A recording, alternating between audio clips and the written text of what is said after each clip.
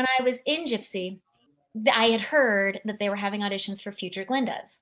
And so I had asked my agent, like, oh, can I get in there? And he was like, they won't see you. And I was like, why? And he's like, they won't see you. They said Dainty June is not Glinda. And I said, will you please tell them that Dainty June will not be playing Glinda? That Kate, who plays Dainty June, would be playing. Anyway, but I was just like, okay, listen, you may be right. You know, you're probably right. You guys probably know what you're talking about, but just let me try. I was like, give me a chance. I don't even know if I can do it, but I just want to try. So I like found out all the people that I knew, who knew what, who knew. And I think it was actually, I think I got in because one of the guys in Gypsy, his girlfriend, worked at Spurney Telsey. And she was like, I can get you on the list of the pre screens. So then my agent called me and he was like, well, I have your audition. And he was like kind of mad about it. And I was like, why are you mad? I'm going to just audition and we're going to see what happens. So of course I went in for like the assistant. They were like, can you wait for the assistant in an hour? I'm like, mm-hmm. Then they're like, can you wait for the assistant in an hour? I was like, mm-hmm. Then they're like, can you wait for the afternoon when Joe Mantello and all everybody comes in? And I was like, yeah. And also keep in mind, I'd never seen Wicked. I'd never seen Kristen Chenoweth. All I knew is that everybody kept telling me my whole life that I was like her. And all I wanted was the chance to try, right? So then after that whole like audition thing, then they called and they were just like, okay, great. We're going to keep her in mind for future, da-da-da-da-da.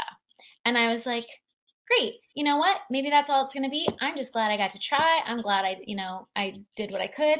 And then when I was in Good Vibrations, they called and said, would she be interested in opening a Chicago company? So cool. Don't take no for an answer, people. There's always a back door or back door behind the door. There's like back doors within doors. So I auditioned for this pilot. They put me on tape. Like in New York, a lot of the times they put you on tape and then just like send it. So then I came in for another pilot, and one of the assistants who is a casting director now, Stephen Tyler O'Connor, who is so awesome.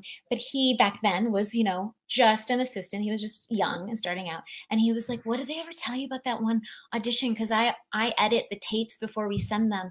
And you were so funny in that one audition. And I was like, nothing. They never said anything about that audition. I don't even know if they saw it. So then I called my agent and I was like, did you ever get any feedback? And they're like, no, nobody gets feedback. And I said, well, can you just check? And they're like, it's this other agent who's covering it, but hold on. And then they were like, okay, we found out they didn't watch your tape. So now they did watch your tape, but that part's gone. But so now they want you to come and audition for this other part. So I was like, okay, great. So I auditioned for the other part. And then they were like, okay, they want to test you for this other part. Even though I was like, I'm not right for this other part. I was right for that first part, but I'll come in for this other part. So they flew me to LA and I tested for the other part, which I did not get.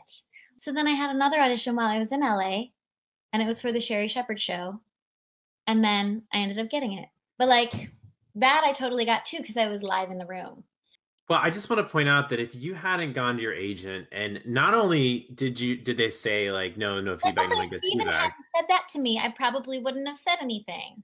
And your approach, and this is what I mean by persistence and humility that I think is so beautiful, is you didn't say to your agent, I heard the casting director told me this, right? You just said, hey, would you mind just looking into it? It was that's such a beautiful way to approach your agent, so that you're respecting their relationship with the casting person and your relationship with your agent, and also kind of like being like, hey dude, like do your job a little bit, like help me out here. Like